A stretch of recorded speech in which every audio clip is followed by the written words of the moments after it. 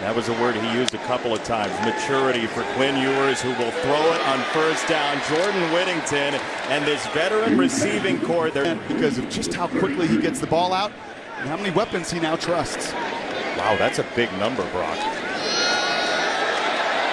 This is Xavier Worthy, Edgewater High School, as they try to replace both Bijan Robinson and Roshan Johnson. Quinn Ewers flushed out of the pocket. He tucks it. He slips. He tries to Man-to-man. Ewers flips it and in. There's a tailback, the freshman. And this is a run straight up the middle. I mean, look. Should be some answers this afternoon. Ewers to throw, lofting it toward. Flip his hips and get back to it. Well done. Short toss here and a stiff arm. That is Baxter, and he gets overrun by Trayshawn. Of production out the door. Jonathan Brooks, the tailback here. That's a throw for Ewers. Worthy. Oh, soft shoe to the sideline. For 240 at some point down the line. That's what he says. Ewers to throw in some traffic. He's got Worthy again. Quinn Ewers back at the controls. He will roll and spin and throw it for Jonathan Brooks. And the sophomore tailback is gone. Touchdown, Texas.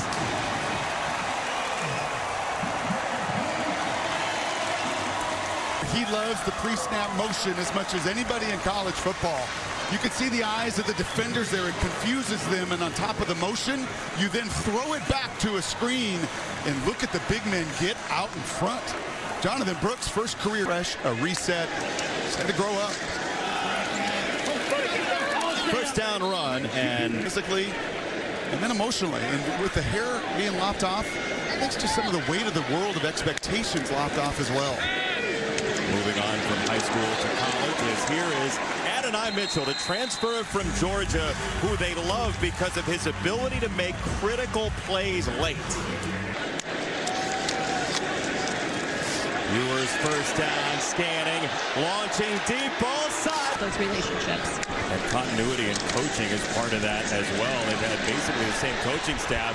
Down there, Sark even, it seems, is interested in where they end up run pass. They've thrown it a lot early. There's Worthy again.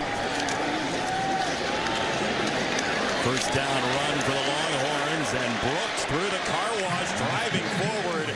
And just compare and contrast the movement that you're seeing. Look at the movement at the line of scrimmage with the guys in white pushed off the ball. And as you said, Chris comes in and pushes the pile. And now a bit of a running rhythm. Jason. Back-to-back runs, Allison, leading to that conversation. And this throw to Jordan Whittington.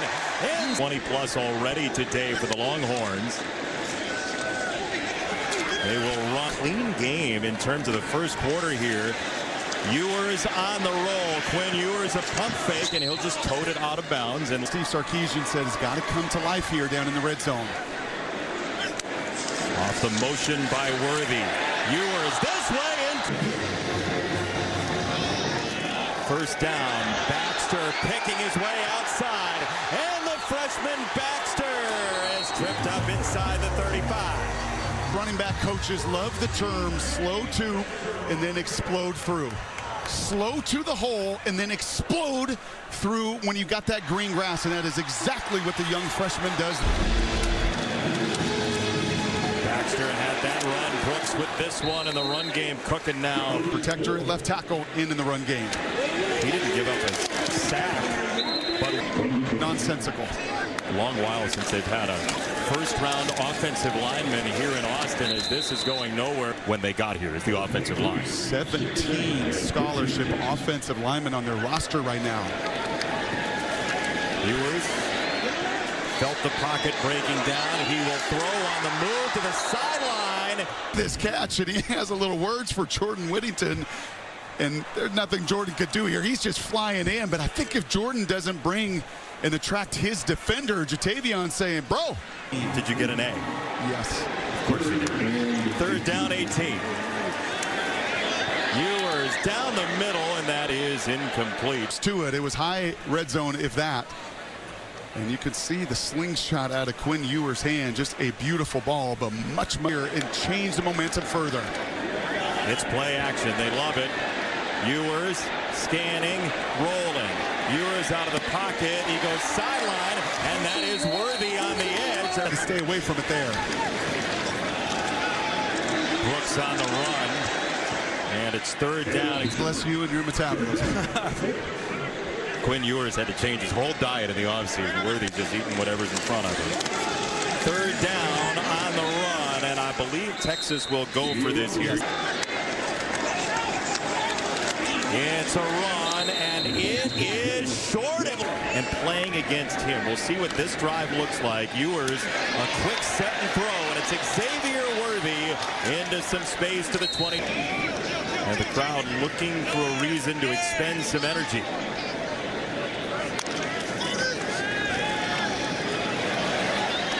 Ewers of his defense. Second down run, and what a job by Brooks to somehow chip that. It's 3rd and 4, so the opposite of what Rice got in the last drive. Down, we'll get into that later. But that slingshot, man, does he get it out in a hurry to the short game. Arm angles galore for Quinn Ewers. This is a deep ball with some air under it down the sideline. And just drifts to the sidelines. So Worthy is off for a play. It's a run for Blue, and he's got a first down. Wants mentally and physically tough running backs, and see if Blue's an answer here late in the first half. Quick set and throw. It's Whittington, and he is stood up and stopped. Third down and 8. Ewers climbing the pocket straight ahead. First down. Didn't see much of that a season ago. Feeling better movement-wise. This is the tight end, Gunner. After the injury, first down for the Longhorns.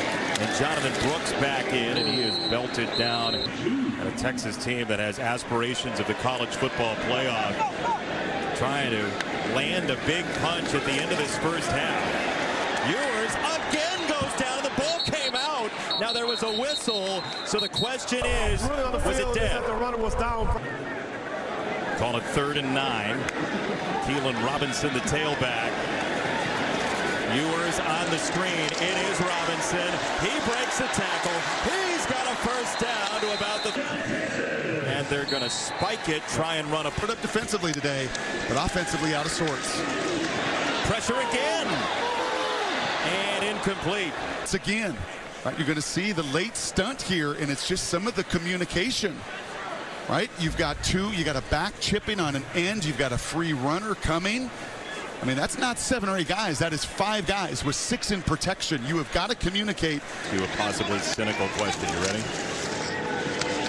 First, this throw. It gets to the outskirts, and Worthy again a dance move and a first down. Even if you show it, you know what you want to do? Rep it, and rep it well to have that success. Makes sense to me. Here's Brooks, and he is done. Second down, short set. Third down.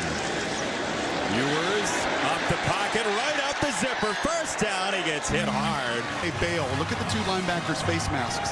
They turn away. And once Quinn Ewers sees their back and that amount of space, go get that first down.